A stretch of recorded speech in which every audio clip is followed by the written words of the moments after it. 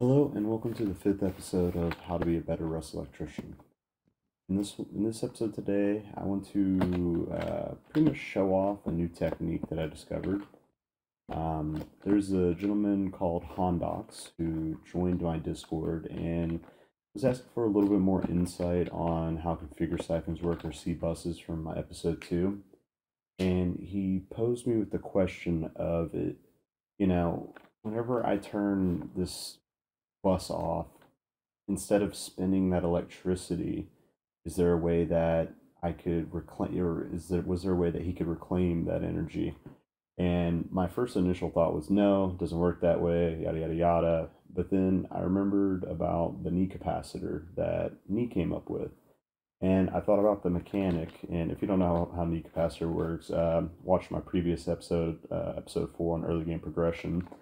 But what you can do is send power to a microphone, and whenever you do, it converts it from an audio signal, from a power signal, into what's considered an audio signal, which is different from the game.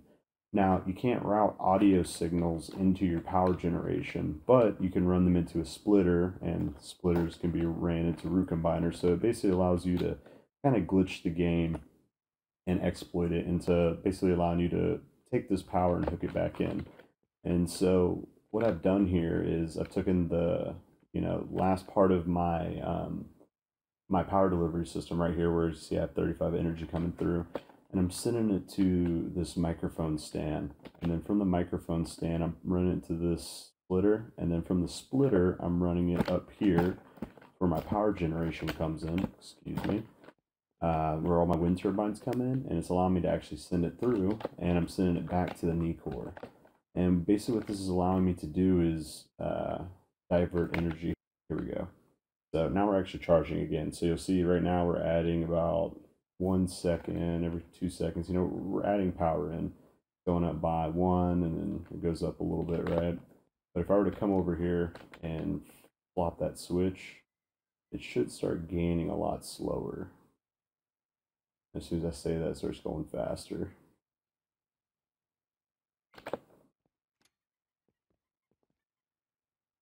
This is really hard to show on the server, but anyway, what's basically happening is we're taking all this power that's excess. Like right now, we're not sending any extra power, or we're sending 34 power.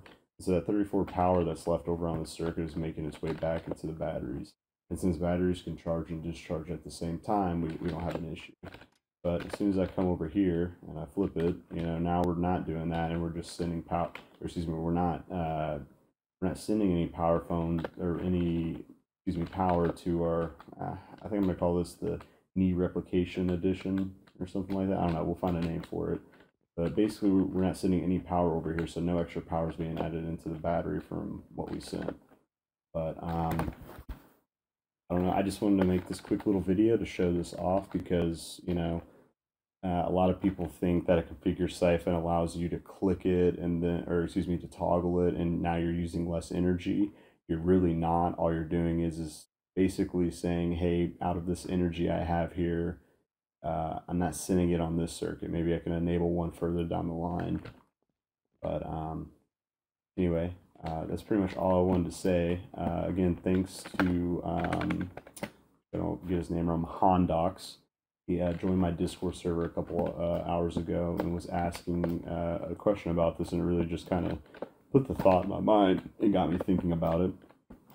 So, if any of you if any of you guys ever want to reach out to me, you can join my Discord server in private, DM me in private, or just talk in the server. Either one works. But thank you for watching, and yeah, have a good one.